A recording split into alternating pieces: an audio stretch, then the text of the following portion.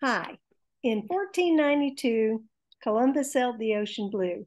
We've all heard the poem, we all know the story. But what about the man? We've heard the lore, we've heard the myth. We know that in our time and by our standards, we would judge him a racist and an enslaver. But the truth is, according to his time, he was neither. They had slaves, it was a part of the custom, had been for centuries, and would unfortunately be for a few more centuries until finally we ended slavery in most of the Western European world, and then in America with the Civil War. However, Columbus was an interesting man. He was obsessed with one idea, and that idea was to make it to the New World, actually to Asia. When he was around 14, we don't really know the ages in that day and time because unless you were recorded at your christening with the Catholic Church, people really didn't know if you had even been born or not. But we know that sometime around 14, he took his first seaside trip.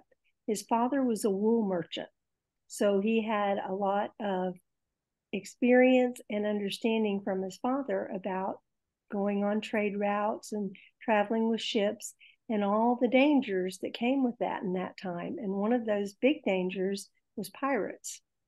And another big danger was getting lost. They didn't have GPS on a telephone like we do now.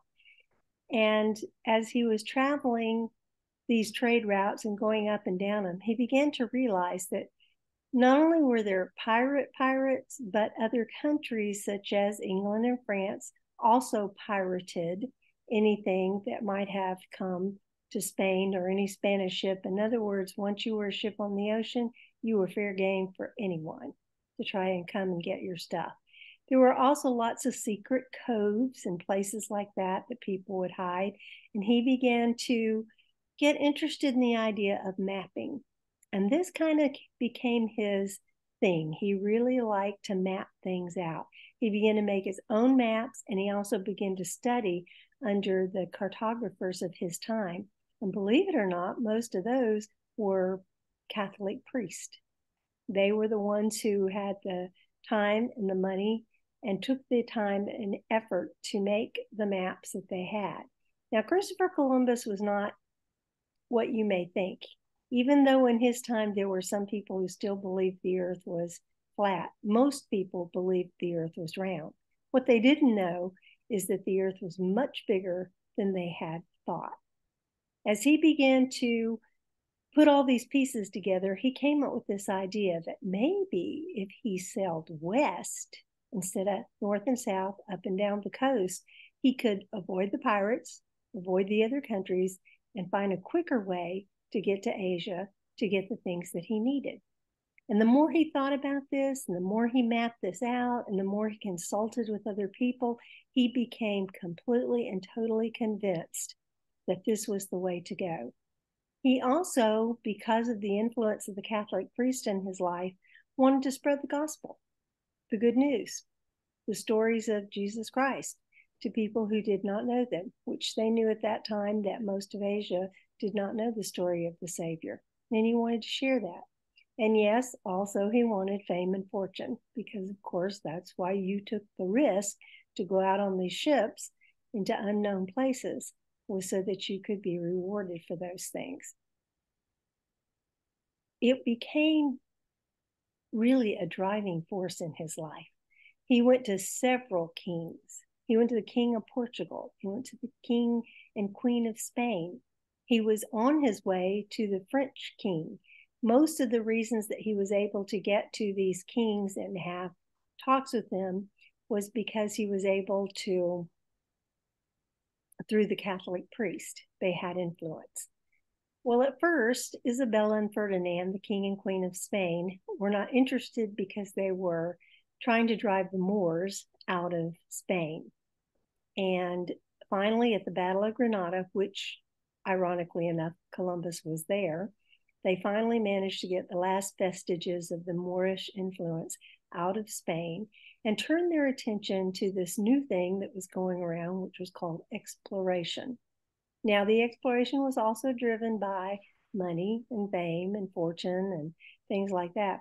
It's also driven by spreading the gospel. This is important to remember, that although it's not the gospel that we share today, it was still a gospel. It was the news of Jesus Christ, even if it was just through the Catholic Church, or mostly through the Catholic Church. So he approached the king and queen again, and this time they said yes. There is a rumor, unconfirmed, that the Catholic Church also supported financially this quest of Christopher Columbus. So he gets the Santa, the Maria, the Santa, the Nina, and the Pinta, and he sets out across to the west to find his fortune, fame, and to spread the gospel. Now, there's a lot of rumor that his before he hit land, that his crews were going to mutiny. But if you read the diaries and journals that the captains kept, that wasn't actually true. They too wanted to find something. So if you've ever seen these ships, or seen people who have made these ships, they're actually quite small. And it's amazing to think that they crossed the Atlantic in those ships, because the Atlantic is not a peaceful ocean, as we well know from our history. I think they're not much bigger than a yacht. No, they're really not. But eventually they did find land. There's a lot of confusion over which island he actually went to. But the first thing he did, as was normal in that time and place, was he planted a flag and declared the land for Spain. He also had some interaction with the native people, who appeared to be accepting of him and his crew, so much so that he actually left some of his crew there on that first ship. But guess what? It wasn't Asia. There were no spices. There was no gold. There was just food and friendly people. So he had to go back to Spain. He had to tell them what he'd found. So he gathered what he could, took a few of the Native Americans, and sailed back across to let Ferdinand and Isabella know what he got. Well, they were intrigued. They thought maybe he had hit some islands. So they actually financed 3 more trips. And in the 4th trip, we're pretty sure that he probably hit mainland South America. But in all that time, and in all that place, and even with that driven obsession that he had, he never actually got to Asia. And he never understood that he never got to Asia. He died around in his 60s, I believe, of a heart attack. And he was pretty wealthy by that time. But other than those 4 trips, he was never able to get anyone else to finance him, nor did he ever really know or realize that he had actually found a whole new set of continents. So we should not judge Christopher Columbus by our time, but judge him by his time. And in his time, he was a successful explorer who opened up the world to what was the then known world. What does our Book of Mormon say about Christopher Columbus, Bryce? Well, in First Nephi, which is the first book in the Book of Mormon, it talks about how Nephi ends up having a vision, and he sees someone that the Lord kind of sent the Spirit upon him and encouraged him to pursue a course to find the Americas, which is where Nephi and his brethren ended up sailing to after they left Jerusalem. And so it's very interesting that that one little bit of prophecy is in the Book of Mormon and nowhere else in Scripture.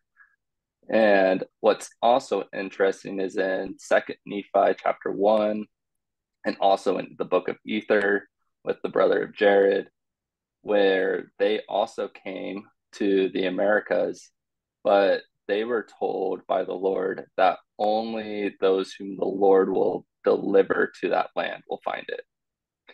And so it's interesting just because what I found was during like the 8 or so years that Christopher Columbus was trying to get funding, he went to, I think, the king of Portugal, who was like King John, and he actually ended up sending a voyage trying to get sail westward after Columbus pitched the idea to him, but they couldn't do it because they went to a different set of islands. I think they went to like the Azores Islands. They did. And then Columbus went to the Canary Islands and basically started there. And because the winds traveled differently, Columbus actually caught the wind that helped him move westward, whereas the ones from Portugal ended up hitting the reverse winds, pushing them back to Spain and back to Portugal. And it's interesting because when like even though Columbus, like you said, he started around like the age of 14, he was also studying and read a lot about sailing and winds and everything. And even though he was a learned individual, what I found with a quote from him was, where is it? He said, I have searched out and studied all kinds of texts with a hand, but then he says, like, with a hand that could be felt, the Lord opened my mind to the fact that it would be possible to sail from here, Spain, to the Indies or Asia, and he opened my will to desire to accomplish the project. So it's like, even though he had understanding, like temporal understanding of how it all worked, he gave the finding or the will and the desire to go, he gave it all to God because he knew like it was something that he just wanted him to do and that he felt like it was his calling. He did. And when you put all this together, you begin to think about the times in your life when the Lord told you to do something and it ended up totally different than what you thought you were going to do as you started down the path that you felt that the Lord had asked you to do. And I think that's exactly what happened with Columbus. He was a very religious man, and he talked about it a lot. You know, his well, we call it an obsession, but we know he was being, influenced by the Holy Spirit. Yep. But I do think to myself, was it, the spirit world before he realized what had really happened and what he had really gotten? Probably a lot of us are going to be in the next world before we realize what we did. Well, like the thing too that to think about is like the Lord used his understanding to fulfill his purpose. Yes. Because he needed the Americas to be found at that time so that we can start everything else that moved forward in the Americas, the revolution and just the founding of America with the founding fathers. Like he needed it to be found so that there were enough righteous people in the Americas in order for all that to happen. He had a plan. Heavenly Father had a plan. And this was the beginning salvos. And that's not to say there weren't people that, like you've mentioned, that were already brought here, like the Jaredites and the Nephites, and maybe others we don't know about yet were sent here. And this is, well, we also, I mean, we do know like there was another set of people who left like the Jerusalem area after the Nephites because they found them and they didn't have an understanding of God or because they didn't bring any records with them. Right. And so we do know that there were others that the Lord brought forward. And it's just cool knowing it's like only those that the Lord wanted to find this land found it. That's so true. And it's one of the important things that we're taught about America because, as we know, America was where mankind began. Even though everybody else thinks it's Africa, it was actually here. And yet, because we think of our country and the land of North and South America as the new world, we haven't really done much excavation or archaeological work here because we think all of it's over there instead of for it over here. Yeah. But then I do know, because like there's a lot of people where they talk about how with what excavation has been done, it's like, well, we don't have any physical evidence of the Book of Mormon, of any of the civilizations, of the cities. And part of things that helps me is like the Lord acts wants us to act more on faith than he does on anything else. Well, they say And that it's there's not a lot of evidence. However, it's interesting to me that in 1823, Joseph was writing out of a book that was metal that had symbols in it that had rings holding plates.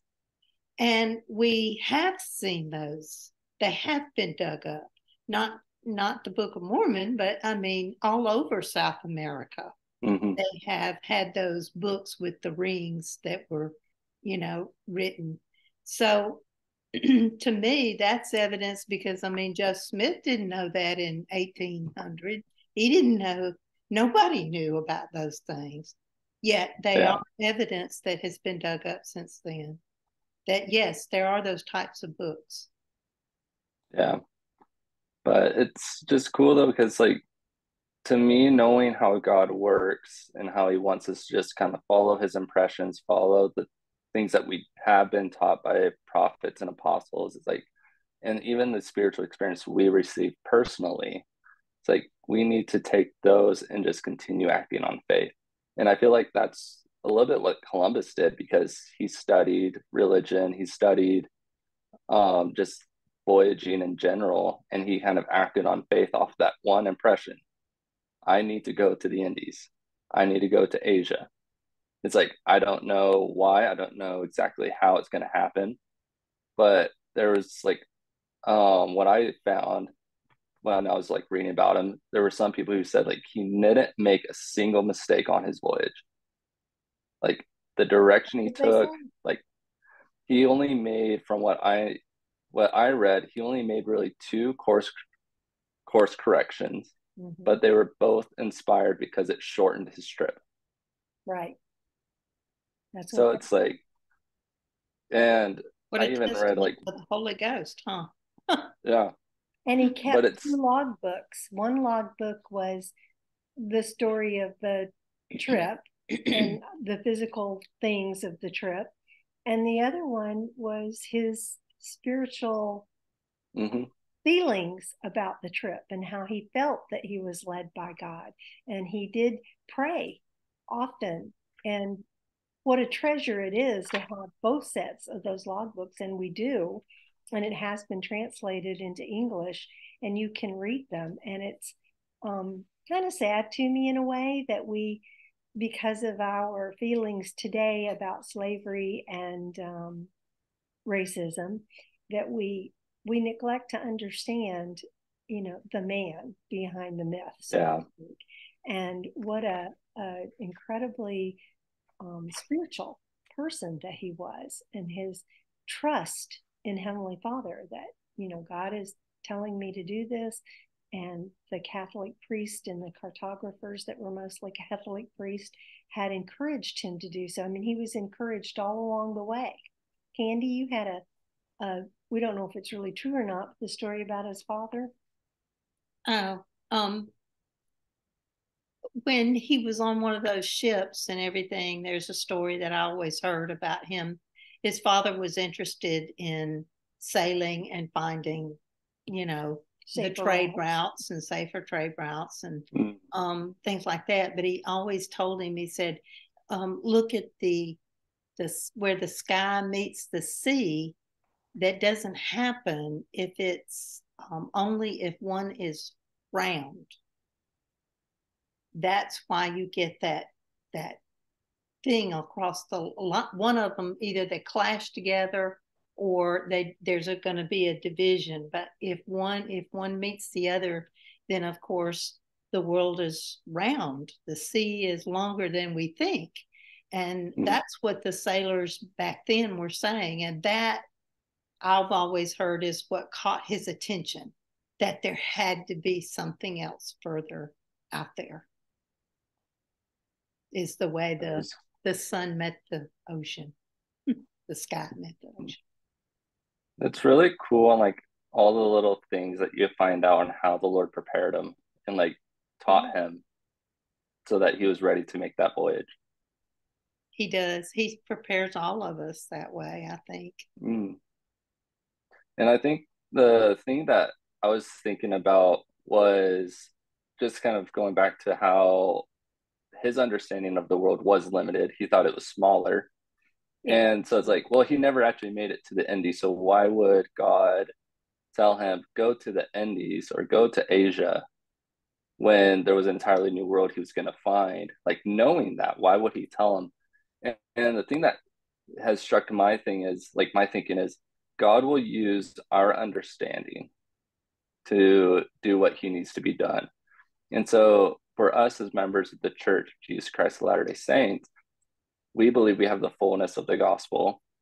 And it's interesting because, like, when I think about it, it's like the fullness of the gospel is more simply the fact that we have all the ordinances that we need for salvation. But like a lot of our teaching helps us to understand those ordinances, but it doesn't necessarily mean that we're better than anyone else. And so for those who don't have the fullness, who are in other religions, like, God can still use them with their limited gospel understanding to better the lives of others. And he can help them come closer to Christ and like just use their understanding to fulfill what he needs to be done. I've often thought why the Lord led him to the islands instead of directly to the continent. And a thought occurred to me is, by then the Nephites and Lamanites had broke up into tribes. And we all know that along those coastal areas were many tribes in the continent. And he could have met up with a tribe that would have killed him off right then, and nobody would have ever heard. Or he could have introduced a lot of diseases that could have totally wiped them out. But going to an island of friendly natives was to kind of introduce both sections of the world a little bit at a time, slowly. The Lord doesn't work in clashes, I think. But anyway, that always struck me as why he would do that, why the Lord would send him to there. But then when I think about it, all of his children are his children. He certainly wouldn't want that to happen to Columbus. He was a religious man. He followed the Holy Spirit, and he certainly didn't want to devastate all of the Native Americans that were here. And that, although that did happen, it happened slowly, and it happened, when it wasn't Columbus. It was some other, Ferdinand and all those that blasted through. But I think if it had been followed by the Spirit like Columbus, it would have meshed better. And that's where the Lord was leading it. Yeah. It's my opinion, but something that is interesting, though, from what I read when Columbus wrote about the natives that he did find and did have some sort of relationship with them, he wrote saying it's like it would be better for us to kind of express more love than by force. It's like we shouldn't be using force with them. And then when they ended up leaving some of his crewmen there, when they were starting to either explore or start sailing back to Spain on that first voyage, when they returned, they were all dead because there wasn't very friendly relationships going on afterwards. And then even during some of his later voyages, Columbus started not being as friendly to some of the natives because they were trying to find things, and for whatever other reasons. It was interesting, like how he started to change as the more and more voyages started going, and how he started to change from we need to be expressing love and started using force instead. It's really hard sometimes to remember. 1492 was a long time ago. Yeah. And the way the world worked back then was, you you might start with love, but if you had to show force, you weren't afraid to show force. And yeah, it was a different mindset, a different way. And I think one of the most important things that I constantly emphasize as a student of history is please don't judge that time, because I noticed when I was gathering my material, there's an awful lot out there that want to make Columbus sound like he was really an awful person. And yeah, yes, in our day and in our standards, I would have to say, yes, he was racist. And yes, he was an enslaver. And yes, he did, part of his. If he was born in 2023, yes, he was. But because he was born in the time and place that he was, none of those things were really, what they kind of follow. In fact, the very fact that he thought of love, I always think was a response to the response he got when he landed on the island, because they brought them food and they tried to communicate, and there was no, universal translator. And I just try to imagine in my mind what that whole scenario was. What's interesting to me is he did leave those men behind and they were killed. Almost every single European settlement in the Americas at the beginning of this, usually they ended up dead or lost forever, like the Roanoke people. There was not this idea that all the Native Americans were friendly and warm, and we just, the Europeans just decimated them. It's just not a true relations story. didn't stay that way. I mean, I'll start out that way either. Yeah. We had two apostles get in an argument about the shared cow's milk. So, people are people. 18, 20, 30. Yeah. I mean, it's interesting too, because like the natives, from what I saw with my study, was that they looked at the Europeans as if they were angels from heaven, and they wanted to sail with them back to Spain because they thought they were going to take them to heaven. And thinking on how, like for us, like as members of the church, where in the Book of Mormon Christ goes to the Americas after his resurrection, like they had an understanding of a white God coming to visit them.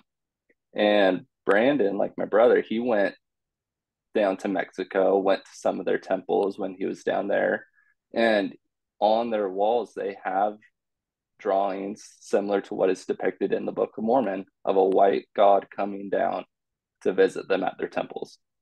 And so them remembering and probably passing down that story from generation to generation, they probably see these white settlers coming and they're like, they are exactly like what we've been told. And so it's like, let's go with them. It's like, they can't stay here, but we can go with them. They did.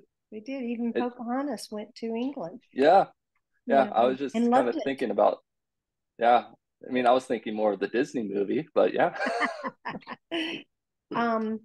Well, we kind of need to wrap this up because Zoom's gonna time us out here. But I think this is a good start about the fact that the emphasis here is, like you said, the Lord was ready for America to be, shall we say, rediscovered.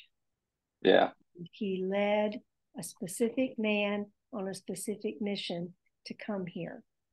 And I think we should never lose sight of the fact that Columbus, we should always testify Columbus was driven by the Lord, by the Holy Spirit. Mm-hmm. Holy Spirit.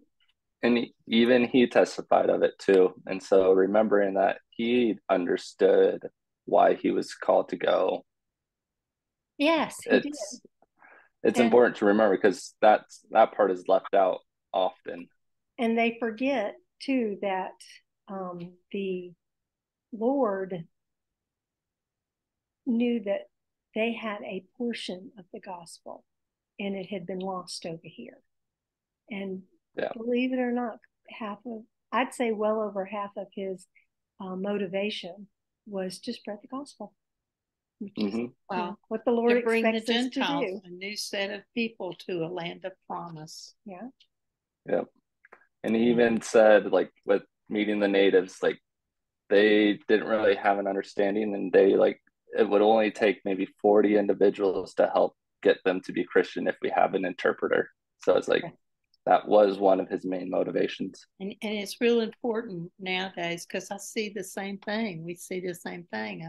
The generation of our society breaking into tribes and and a loss or portion of things are being lost, like character, integrity, and just being honest with each other and loving one another. The Holy Spirit has not been able to touch a lot of people, and I think that's important for our day, to remember that the Lord's always here. He's always influencing you, and he will if you open your heart to him, like Columbus did. You never know what one person can do. Yep. And I also think one of the last important things to remember is, like, we don't have to know everything for us to be an instrument in his hands, because Columbus wasn't for sure, and it's like, none of us have a full understanding of all of the mysteries of God or everything that he wants to reveal. It's like, but we can be an instrument despite the things we don't know. And one thing right along that line that I keep thinking of is, at what time did Columbus close his mind because he had it so set on Asia? Because I feel like I think he went back to Hollywood and got his mind clogged. The Lord would probably have told him, no, it's not really Asia. Here, Chris, let's just let me tell you about what's really going on here. But I do think that I think you're right. Sometimes we're led and we don't really know what the end result is going to be. Nope. I think it's been great. Okay. All right. Well, on to next time, right? Happy New Year. Happy New Year. Bye. It's been a great start. Absolutely. Bye-bye. All right. See ya.